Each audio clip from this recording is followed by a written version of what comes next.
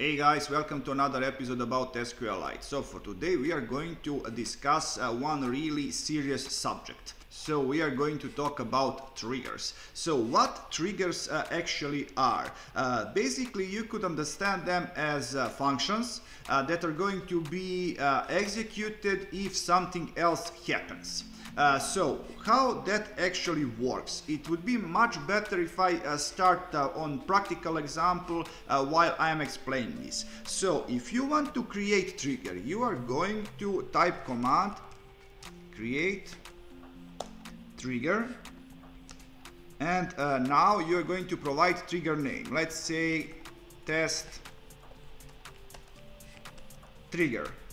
And now important thing, you can execute your trigger before something happened, after something happened, or instead of something. So next keyword is going to be before, or after, or instead of. So for this example, I am going to use, let's say, after. So you could understand this keyword as a time constraint. And now we are going to talk about functional constraint. So next keyword is going to be insert, or update, or delete. So what is happening in here? So we are going to execute this trigger after what? After something is inserted, updated, or deleted. So let's say that we are going to execute our trigger after something is deleted. And now you are going to provide destination, or better to say a reason why trigger is executed. What table needs to suffer some change in order for this trigger to be executed. So next keyword is going to be on, and table name. Let's say item. Next keyword is completely optional. If you need to provide some condition that has to be fulfilled in order for trigger to be executed, you are going to do that with when keyword. But as I said, this is completely optional. And now, in order to provide statement that is going to be executed if this trigger is activated, you have to type begin, and after and you have to provide semicolon. And in between begin and end, we are going to provide statement or statements. And after every statement, we must provide semicolon in order for this code to work. And one other thing, you could provide statement like for each row, right after destination table and before begin statement. And what this piece of code actually means that if your delete statement affects multiple row, this statement in between begin and end is going to be executed for every row that is affected. And now, if all of this is clear, I would like to do one practical example so you could see exactly how this works. And for that purpose, I would like to create another table. Let's say I'm going to call it item history, and we are going to have ID, primary key, and item name, of course text, not null, and that's all. Okay. And now I would like to create a trigger that is going to be executed whenever we delete something from our item table. And whenever we delete something from our item table, that item name is going to be inserted into this item history table. So let's do it. first create trigger. Let's say test trigger. So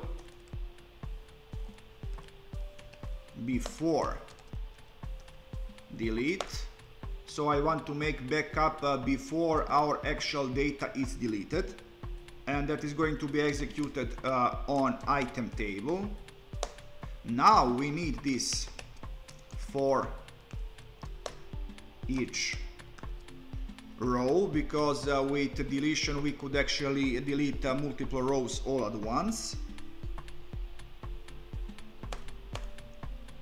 And now make some space, begin, and semicolon.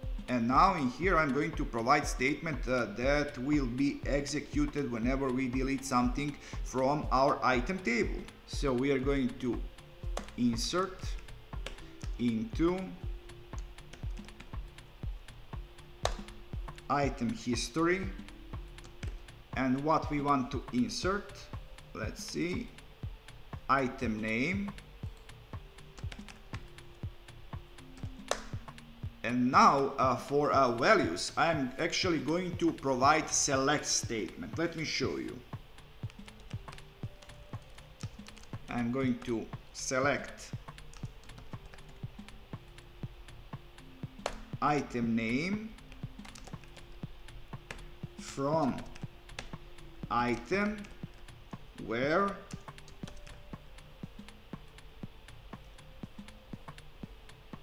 item ID equals old item ID, and of course we have to provide semicolon at the end. Some explanation is needed here. First part of this expression, it's really simple. We are just using our insert into statement to insert new values into our item history table. But this second part could be a little bit confusing. So for values, this should be values part, and for values I have provided result from this expression. And what this expression actually is doing. So we are selecting item name column from item table, but condition is confusing in here. So condition is that item ID must be equals to old item ID. What this actually means? Old keyword refers to old values from our table item, so values before deletion happens. So in this case we are going to insert into our item history table those values that are marked for deletion just the moment before they are deleted. And this item ID equals to item ID means that we are going to insert only those data that are going to be deleted. So without this old keyword, we would actually copy all of names from our item table into our item history table, and we don't want that. And now I'm going to execute this statement. You see everything went well, and in this trigger section we got actually our trigger, you see. And now what is left for us to test our code?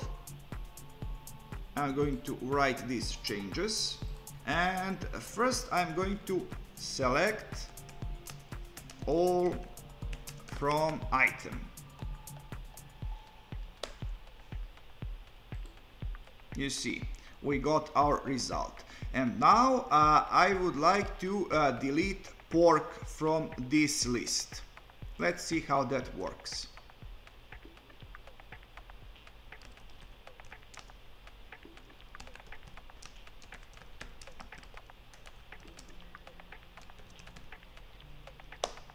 Item name equals pork, and I will select this table right away.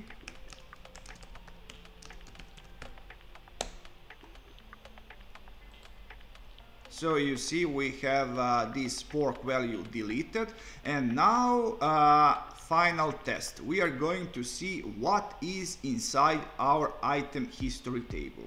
Luckily we are going to find pork.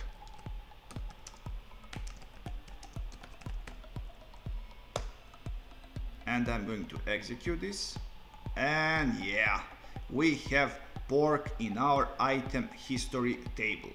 So guys, as you see, triggers are not too complicated, but you need to play a little bit with them in order to master this entire subject. But when you do so, your mastery over SQLite is going to be much better. So guys, I honestly tried to explain this subject as best as I can. So if you like this content, please subscribe and see ya!